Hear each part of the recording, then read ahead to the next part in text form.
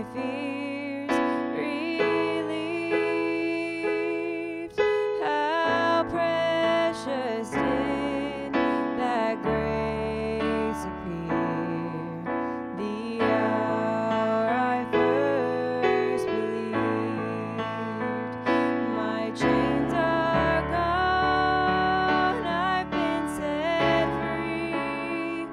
My God, my Savior is ransomed me.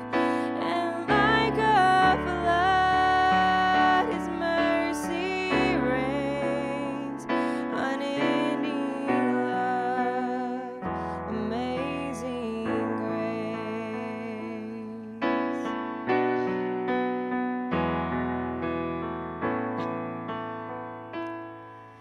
The Lord has promised good to me. His word my hope secures.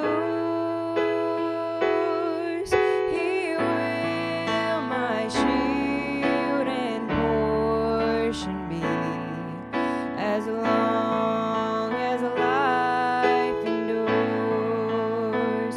My chains are gone, I've been set free. My God, my Savior is ransomed me. And like a flood, His mercy reigns. Unending love, amazing grace.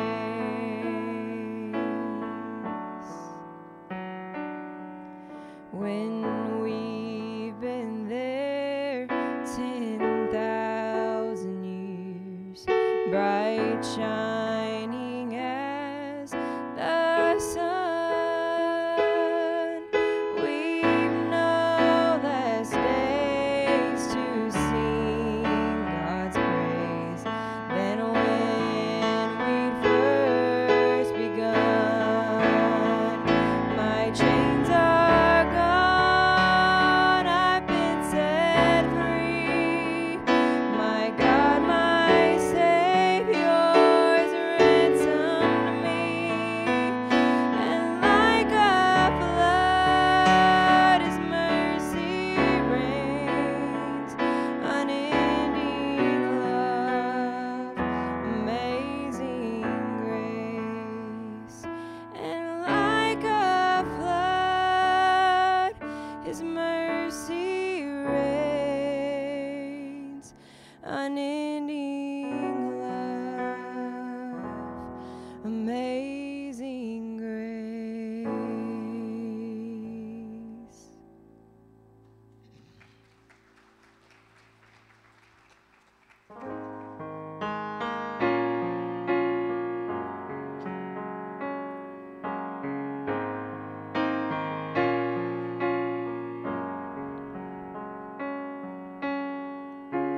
He counts the stars, one and all. He knows how much sand is on the shore.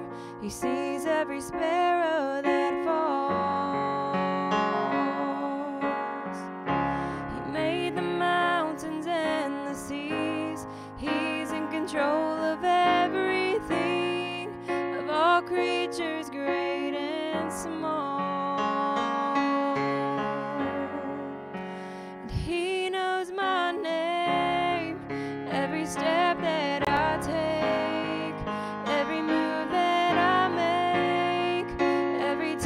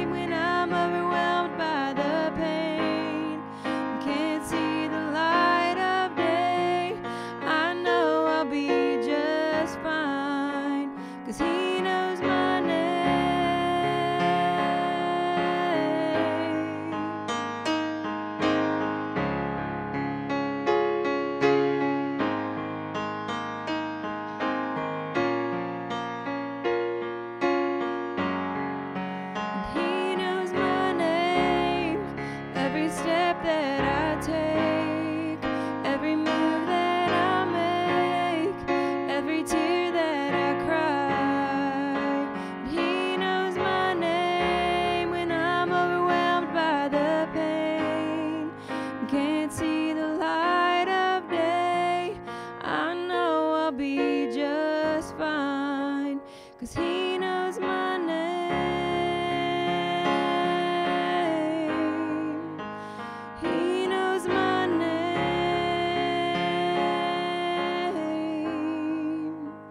He knows my name. Every step that I take, every move that I make, every tear that I cry.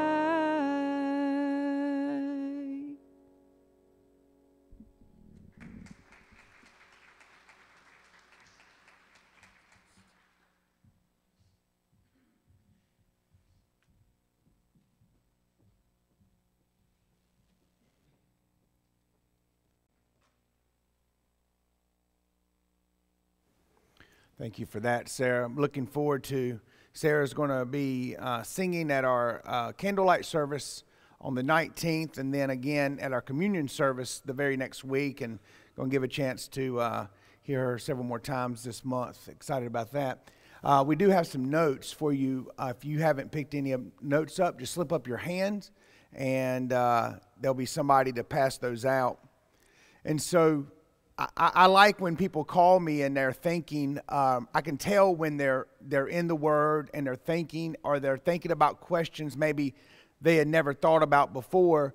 And it's kind of like, you know, has anybody ever asked you this, or has anybody ever thought this before? And so as we get ready to prepare for Christmas, I want you to think about how special of a time that is, the gift that God gave us in sending His Son. But how I want to kind of lead into my Christmas messages is saying this, is what about those people who would never hear the gospel? Where do they go?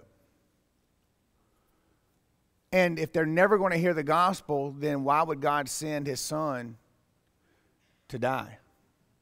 If they're never going to hear the gospel anyway, then why celebrate Christmas? Why celebrate the birth of Christ? Why celebrate Easter? Why have the resurrection? Why do any of these things? And so what happens is people will start thinking about these questions, and they'll call and say, how do you respond to this? And I want to tell you, I go through, and I just try to the nth degree, go through the scriptures and try to explain this on a level that I understand, all right? And so, that I want to understand, that I would want somebody to explain this to me. Because it's a thought. We got to move past just our thinking that, well, Christ came. But what about, why did He come? And then we have the little placards and stuff that we've hung around our house. He came to die. But if He came to die and there's going to be a ton of people that's never heard, then why did He come to begin with? And then how are we responsible for that? Are we responsible for that? So if Christ is the person that we must go through to get to God, then what happens when these people have never heard of Jesus Christ? That's the question that I have people that I can tell are starting to dig, and they're wanting to know more, and they're asking some legitimate questions about their faith, about the justness of God, about the fairness of God. Is God really fair? Is God really just? And is God really righteous with everybody in the world? Because believe it or not, do not compare Christianity to this Western society right here. What we have here in the so-called Bible Belt is not this way all around the world.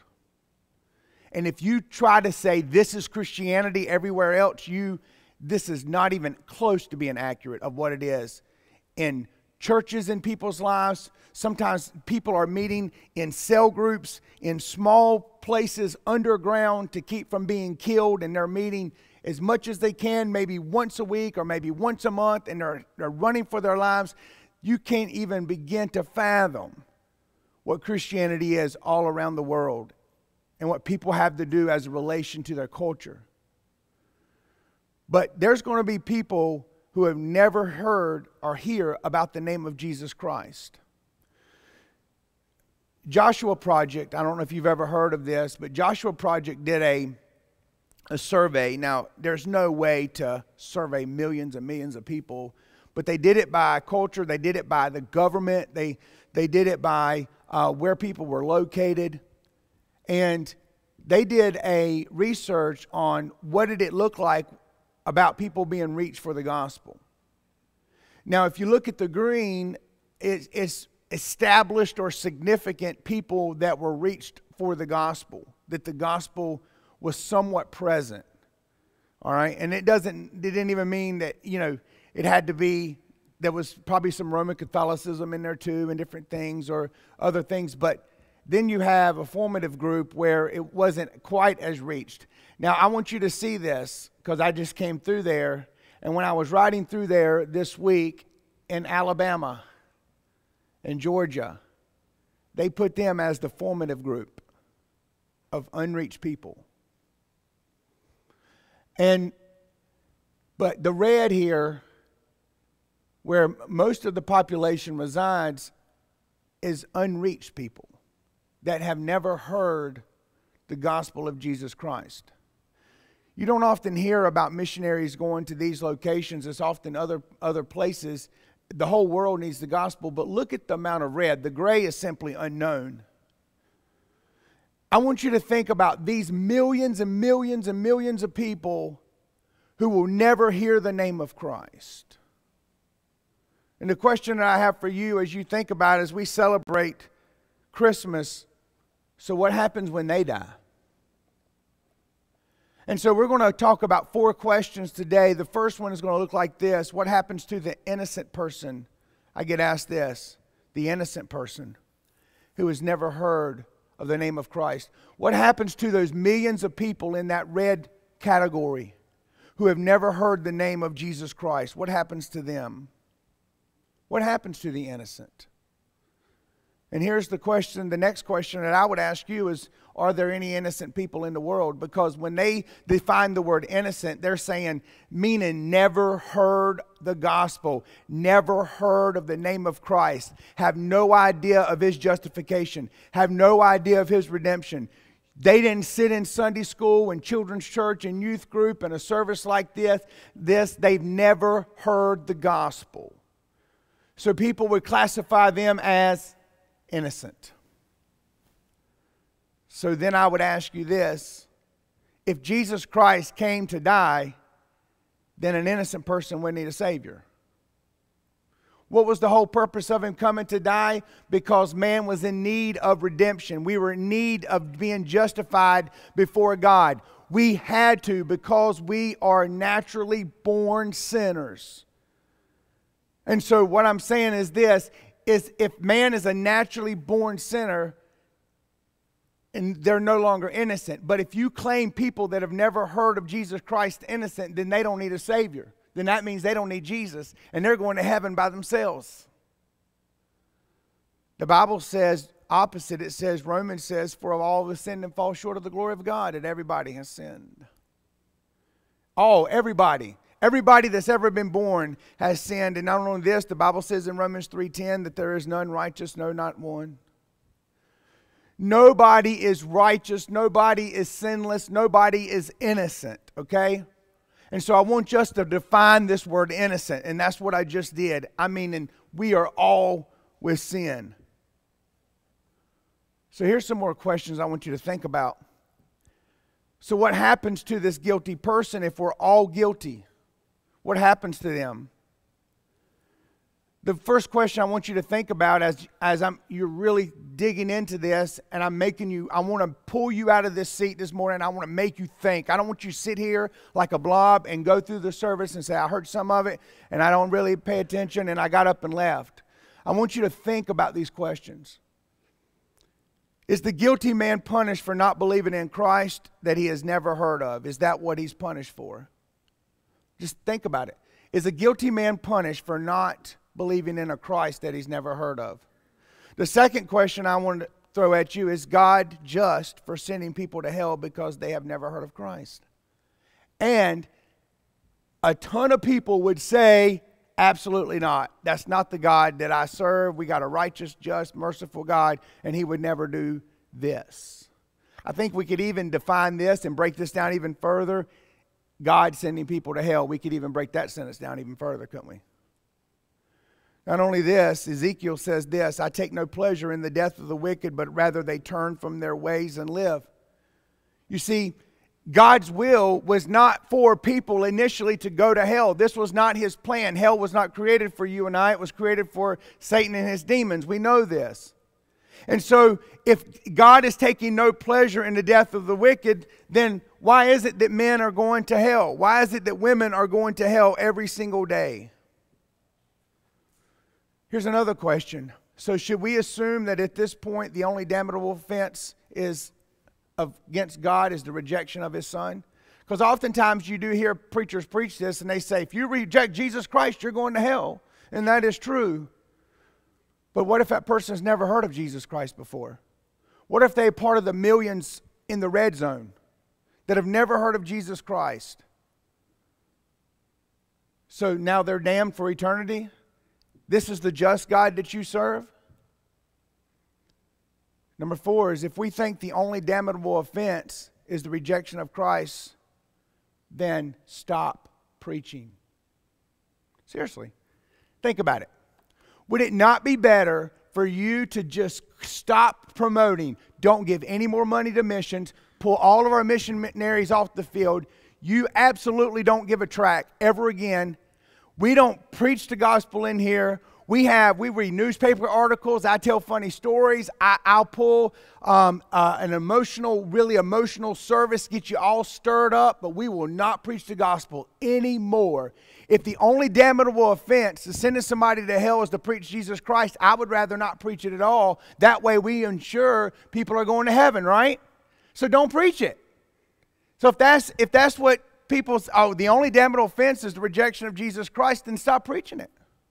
That way they don't know. Don't go into the red zone. Don't go into the world. But Matthew tells us different, doesn't he? He says, go.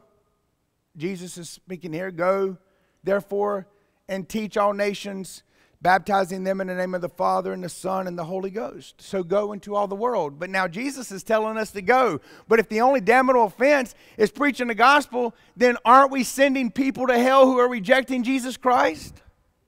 So then why do we go? Well, that can't be a fair God either. Here's a 5th question. What if a person was going to hell because of their not because of their rejection of God, but because of not hearing about his Christ? So what if a person was going to hell because of their rejection of God and not because of hearing about Christ? Understand at this church we do believe in the Trinity, and God and Jesus Christ and the Holy Spirit are all one the same. We get that from Genesis 1. In the beginning, God is Elohim. The Elohim, the I am at the end of God is plural. It means 3 distinct but one God. So understand this when I read this question. I'm not trying to separate them. The Bible says this, that he has made everything appropriate in his time, and he has also set eternity in their heart. There's great messages on this, and missionaries preaching about this. But I just pulled this little clip out right here. I want to show you something. The Bible says that he has set eternity in their heart. Who? Your heart and my heart. Every person in the entire world understands this right here. That we just don't die, and that's it.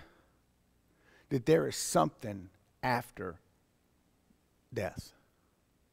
There is something after this life. Do you know who put that in your heart? God the Father put that in your heart. And if you reject that teaching, you've rejected God, you rejected the conscience of that, you've rejected that. But I want to tell you, everybody is born that there is an eternity somewhere. Even if you have never heard the gospel, you know that there is an eternity, according to the Bible. But Psalms 81:11 says this, but people don't listen to my voice, and Israel did not obey, so I gave them over to the stubbornness of their heart. What does this look like? Does this look like America today? Does this look like Psalms 81:11 is talking about Israel, but this looks like us? He says, you didn't listen to my voice, so I turned you over. I let you go, and I let you self-destruct. So here what he's saying is this. You can reject the idea about there being an eternal God and there's an eternal heaven or eternal hell. He says, and by the way, I'll let you continue to go down that road, but it doesn't deny the fact that there really is one. So people in their heart knows this everywhere, but their stubbornness lets them reject this. So here's the second question. What does mankind have a knowledge of that turns God's wrath against them? So if we have a knowledge of these things, well, then what is it? Now we're going to be in the book of Romans for a little bit. Romans 14, we talked about the freedoms we have in Christ. I told you Romans is a rich book now. In Romans chapter 1, that we see that God is angry at man. God is angry at man. Romans 1:18, for the wrath of God is revealed from heaven against all ungodliness and unrighteousness of men who by their unrighteousness suppress the truth. God is angry at man. Why? Because they suppress the truth. They're suppressing the truth. Well, the question I have for you is, what truth are they suppressing? The existence of God. See, man has a knowledge of God, but they are suppressing the truth of God. They're suppressing the truth of eternity, and now God is angry with them because the day you were born, you were given a knowledge of God. You were given a knowledge that there is an eternity, that there is an eternal hell, there's an eternal heaven, even before you heard the gospel. Romans continues on in 1:19. He said, for what can be known about God is plain. You want to know what the whole world knows about God? Do you want to know what the whole world that's in the red zone? Do you want to know what they know about God? Do you want to know, if you've never heard the gospel of Jesus Christ, what you know about God to be true? The Bible says, for what can be known about God is plain to them. Who is them? Everybody. Even to those who what? Suppress the truth. He says, because God has shown it to them, for his invisible attributes, namely his eternal power, his divine nature, have been clearly perceived ever since the creation of the world in the things that have been made, so they are without excuse. For although they knew God, they did not honor him as God or give thanks to him, but they became futile in their thinking, and foolish hearts were darkened. So what is it that the Bible tells us we suppress the truth about God? The people in the red zone all around the world, the person sitting next to you that may or may not be a believer right now. You don't know that everybody's a Christian in here. You have some people in here that are still trying to figure it out. You have some people in here coming to church that are not believers at all. You have some people that eventually they'll come to know Christ, or they may not. But you all know, and I know this to be true. I understand, even never hearing the gospel about God's invisible attributes. Even though I cannot see God, I can see the hand of God around me. Not only this, I understand his eternal power, he says. We can see how strong and how powerful. You don't have to go very far. You can go to the mountains, or you can go and watch a wave at the ocean. You can see a volcano happen, and you're seeing the power of God. Not only this, he talks about his divine nature, his Godhead, the nature of his Trinity. He says the creation of the world. Science has tried to suppress for years how this world was created. And he says you can look around and know there's a God, and you are without excuse. And the results of this suppression is this. You are without excuse. You will stand before God, and you are without excuse. He says, even though you knew God, you knew about him. You knew about him since birth. Nobody had to tell you it was wrong to stick your hand in the cookie jar at the age of 3 and steal. That's why you looked around before you did it.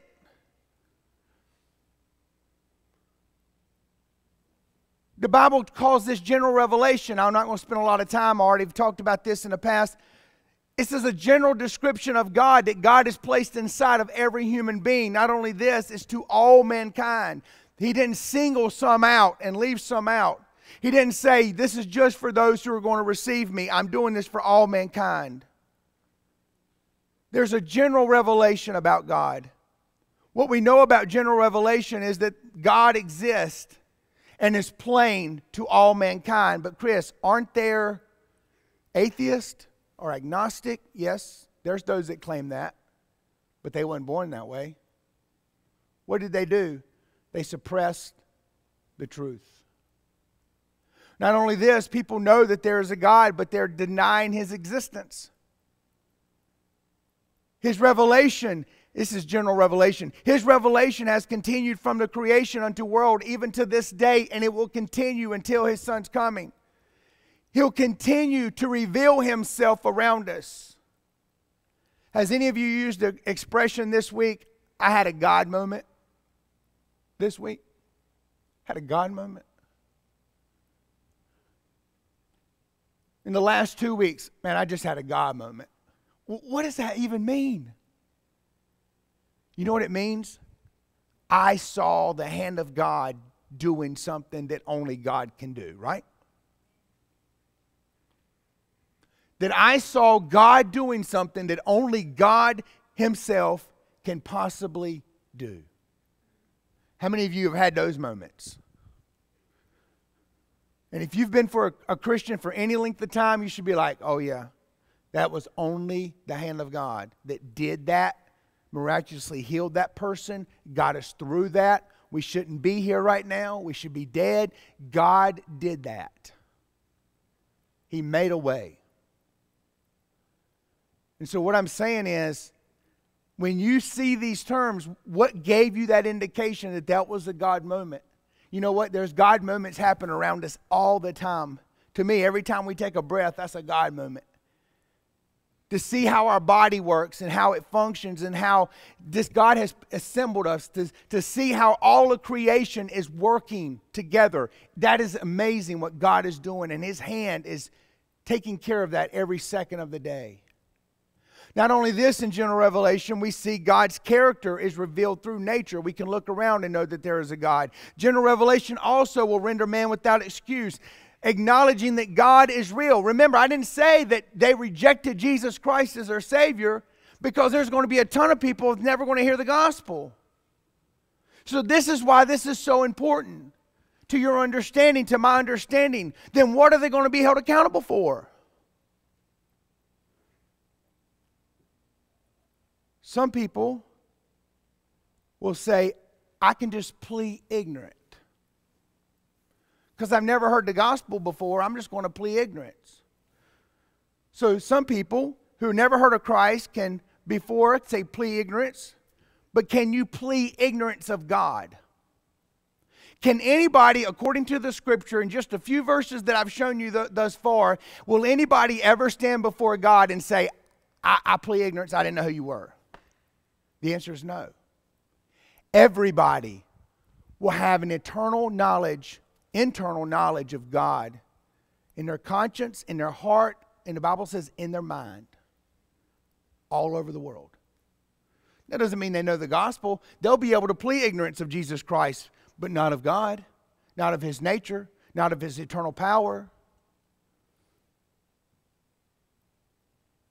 So, this is why people in remote areas, I loved sitting in college classes with guys who had more knowledge in their little finger than I have in my whole mind at this point.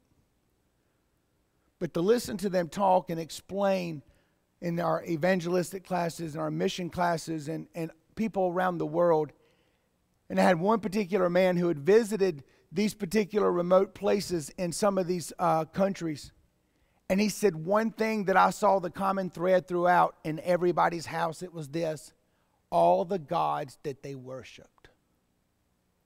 And he said, Chris, some of them had hundreds of statues in their house. Who taught them that? What is it that they were doing? Why is it that they had hundreds of gods? You see, religious people, they're taking this knowledge of God. There is a God out there somewhere. Look at Romans 1:22. What do they do with this knowledge?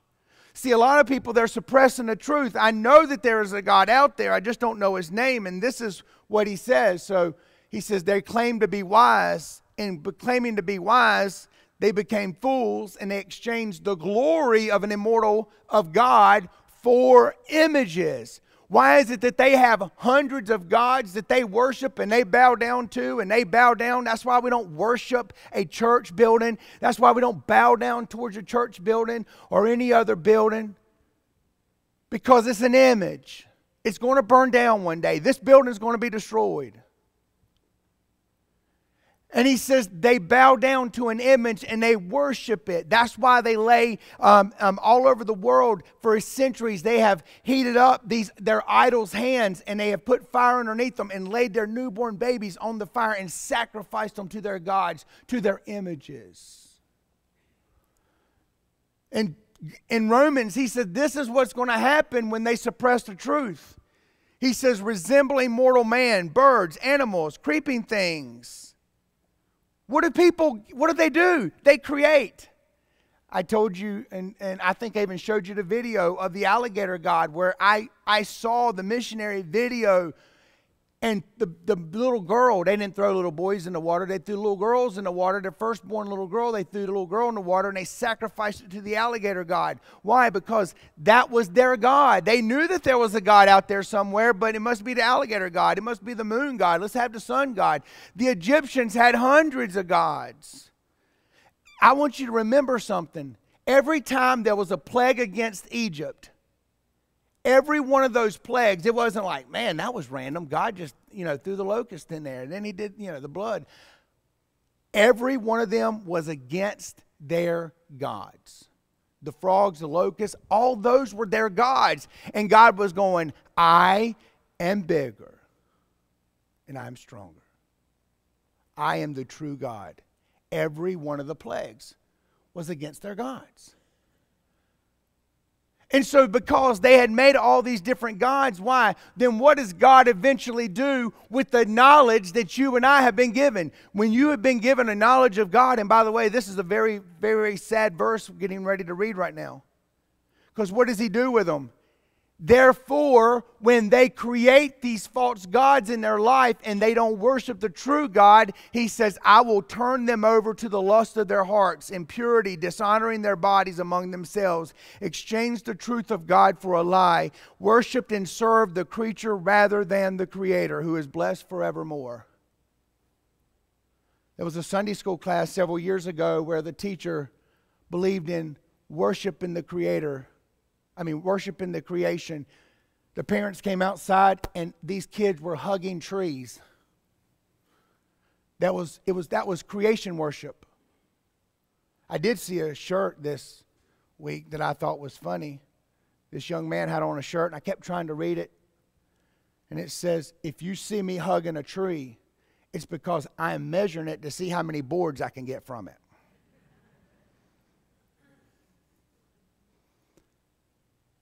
So people have a knowledge of God, but some people are not going to pursue God. So what I'm talking about, everybody in this red zone, they have a knowledge of God.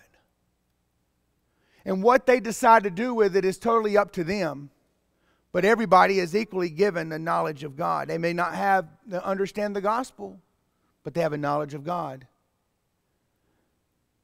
So, is this type of religion a search? What type of religion? The creation worship. Is it really a search for the true God? And the answer, I think, is this. I don't believe pagan religion is viewed as an honest attempt for search for God, but at a fundamental rejection of God's revelation. I do not believe they're searching for God through an alligator, through a cloud, through a sun, through a moon. But I think it's ultimately a rejection of God. And you know who's manipulating this also? Is Satan himself.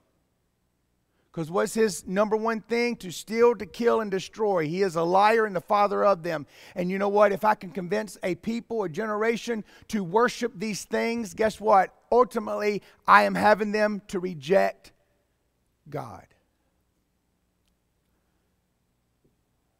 The third question is this. So then how are these pagans judged?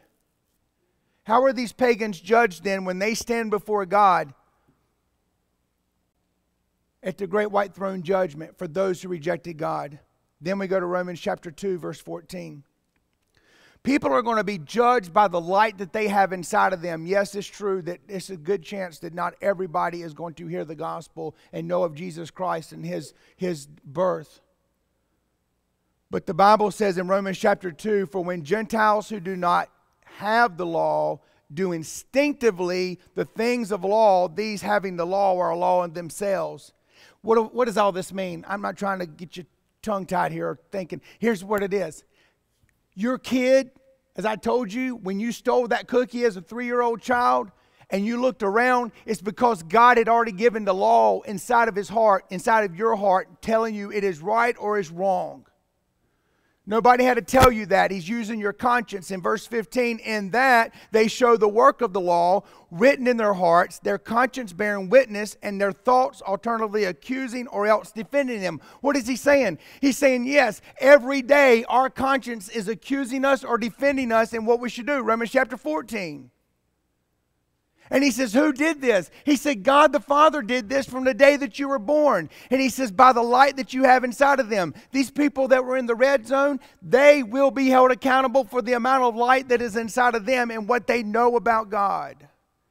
Because it's true, not everybody is going to hear the gospel of Jesus Christ. So, every person is responsible for the law that's written on their hearts. So do you think that man always obeys the law that's written on their hearts? No. Can I stop right here? I want you to imagine a world where God did not do this. I want you to think about a society where God did not write any laws on any man's heart to tell them what is right from wrong. Naturally, instinctively, in their conscience. Do you think the shooting at Durham this yesterday, day 4, shooting in Greensboro and Winston, kids killing kids on the sidewalk of Chicago to steal their tennis shoe, you think that's something? You wouldn't imagine this world if God had not written the law upon their heart. We couldn't even function. We couldn't go outside of our house. Nothing would be sacred. Nothing would matter. And God did this even as a protection of society. So man doesn't always obey. So what does God call this? He says, therefore, to him that knoweth to do good and doeth it not, it is sin. James 4 says it. Of the law that's written upon their heart, what they know to be true about God, that God has naturally placed inside of them. And I'm going to go ahead and tell you this, how God maneuvers missionaries and reaches people all over the world is an amazing thing. And there's no way that I'm going to tell you to the nth degree how everybody comes to have this saving knowledge all over the world, other than this is the first step, is that what they know to be true about God, that they do not reject it. Do not suppress it. So, why will the people who have never heard of Christ be rejected by God? Is it because they have never heard of Christ? Or is it because they've rejected God the Father, who has revealed himself, and they have rejected or denied the law of God that's written upon their hearts? Which one is it? Which one is it? Is it because they rejected Jesus Christ and His Son, but what if they never hear about that? Please tell me it's deeper than this. Please tell me there's more. Because if that is the truth, then yes, people could say, I was innocent, so to speak, in my knowledge of Jesus Christ and Him coming as a newborn baby. People will be rejected by God because they rejected the knowledge of Him that they had inside. And to reject the Father, by the way, is to reject the Son. John says, the one who hates me hates my Father also. The last question is this. So is all of mankind in serious jeopardy? We finish up with Romans chapter 10, 14 and 15. It says this. So how then will they call on Him who they've not believed? On how they believe in Him whom they have never heard? How are they to hear without a preacher? How are they to preach unless they are sent? As it is written, how beautiful are the feet of those who preach this good news. And this is what you could argue and say, you know what? It would be better never to preach if this is the rejection of Jesus Christ. Just don't tell them about it. But this is what the Scripture says. Oh, it's a beautiful thing to preach the gospel. So what are we doing? What are we doing? We're simply bringing the good news of Jesus Christ to them who already have a knowledge that there is a God. I just don't know His name. I know He's always been there, and I know His attributes. I see His creations. I see His eternalness. I see all of this. I just don't know His name.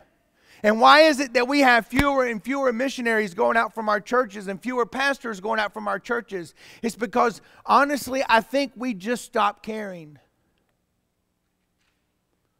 Why is it that money has now pursued the culture, the American culture, where money, money, money, if all you can make is money, you're going to have this house and this job and this, all of this. What are we doing?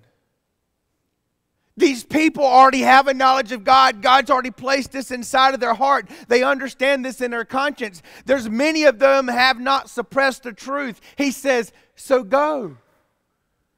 And that's not the emphatic there. It's the word teaching. Teach all nations. People need to know now, how can they be justified just as they never sinned? How do they know? So how about those who want to find God? How about those who have not? And I'm finished. How about those who haven't turned over to some type of animal worship or creation worship, and they hadn't gone and hugged a tree, and that's their worship? Because if this is all there is left, I'm not saying we shouldn't take care of our environment. I'm not saying that at all. But if this is all there is, we are of all men most miserable. There is more. And if you haven't suppressed the truth, and these pagans haven't, these people have in the red zone haven't suppressed the truth, and all over the world, Jeremiah 29 says, if you seek me, you will find me. And how are they to find us? How are they to find God? By the feet of those who preach the gospel of Jesus Christ. So what is this sermon all about?